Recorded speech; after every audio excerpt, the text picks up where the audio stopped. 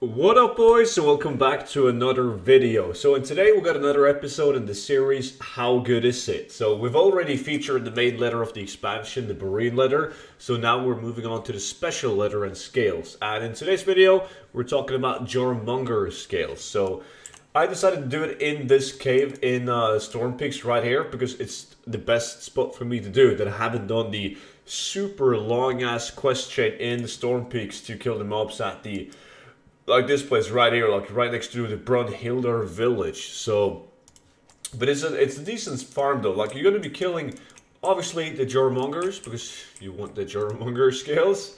But there's also a bunch of wolves inside the caves. Like the Jormungar and the wolves are kind of fighting. But that means you just get a bunch of like Marine leather as well as the Jormungar scale from also skinning the wolves, which you should do, and also the Arctic fur. But as you guys can see, like the density in this cave it's not that bad, and you're constantly respawning. Like, you're never gonna run out of mobs. I tried different caves. I did this cave, for instance, which is decent in terms of like Jormungar spawns, but they don't respawn. It takes like 5 minutes plus. I think it was between 4 to 7 minutes or something like that for like a full respawn. It was really messed up. So that farm didn't work out. So that's why I decided to end up in this cave. So you just roam this cave. When it comes to class, it doesn't really matter. You're going to be indoors. So I use my monk because my monk is slightly faster than my slow-ass druid. But like, there's no open world farm, so it doesn't matter if you have the booster or not to fly around. Doesn't matter if you have a druid for instant flight form. Just get whatever tune you have with skinning, and you're gonna be good to go.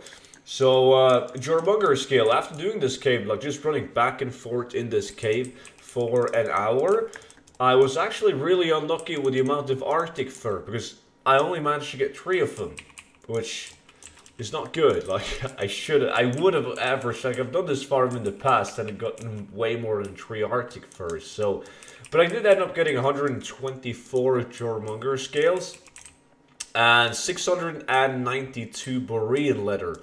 So, with like the market value on Jormungar scale is insane, like 82,000 gold for these 124.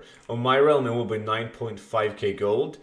Arctic fur would be 1,000 gold in my realm, and Borean leather has an insane market value. Like, I'm not going to be able to sell a stack for 15,000 gold. It's actually extremely low right now in my realm at just 3 gold. But normally, as you can see, I bought almost 6,000 Borean leather, and the average price is 7.5, the highest 16.9. So if we go with the 7.5, we're looking at 1.5k a stack on my realm. So that's another like 4.5, well, actually like 5,000 gold in Borean leather, and then a 10k in Jormungar scales. Keep in mind, Jormungar scale is a special leather and it's not needed for like a lot of items, so it's not selling super fast. It's just one of those items that you should have up on the auction house at all times. So that was pretty much it for Jormungar scale. It is similar to a lot of the other How Good Is It skinning farms that we've done. Like, on paper, it can give you a really good gold per hour, but it takes a while to sell. So it's not something you can just do for like hours upon hours because you're not going to be able to move it as fast as you were able to farm it.